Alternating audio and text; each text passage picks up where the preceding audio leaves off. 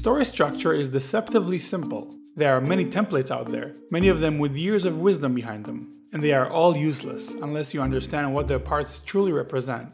Pixar suggests the following story structure. Once upon a time, there was every day, one day, because of that, until finally... Well, rather than blindly trying to fill the blanks, let's try to understand each part of this formula.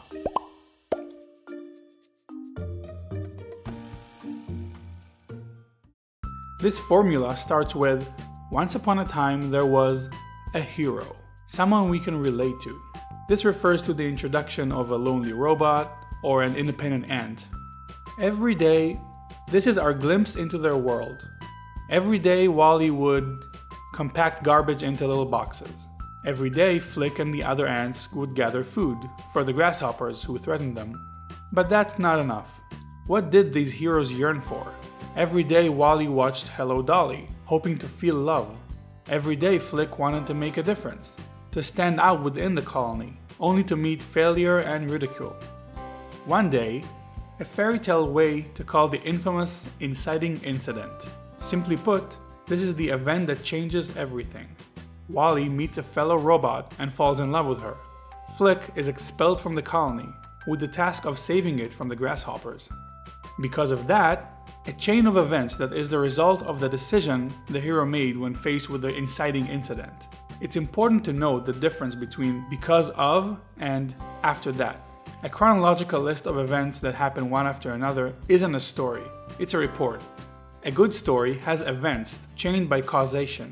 Because Flick attempts to stand out, he ruins the offering. Because of that, the grasshoppers threaten the colony.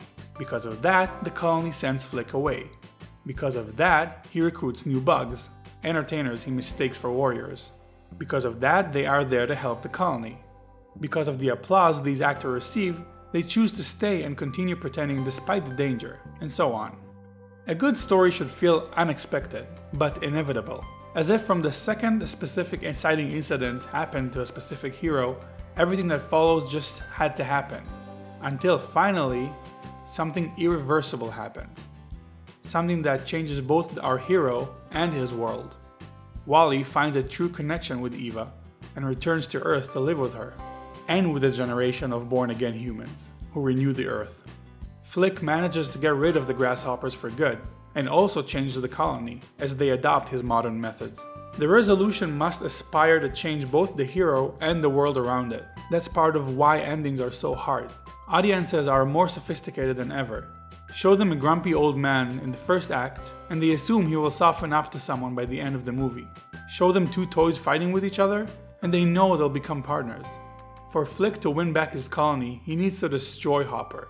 We know that from the beginning of the film. The harder we make his way there, the darker the moments leading up to it, the deeper the shame and self-doubt he feels when he fails, the more satisfying his victory will be.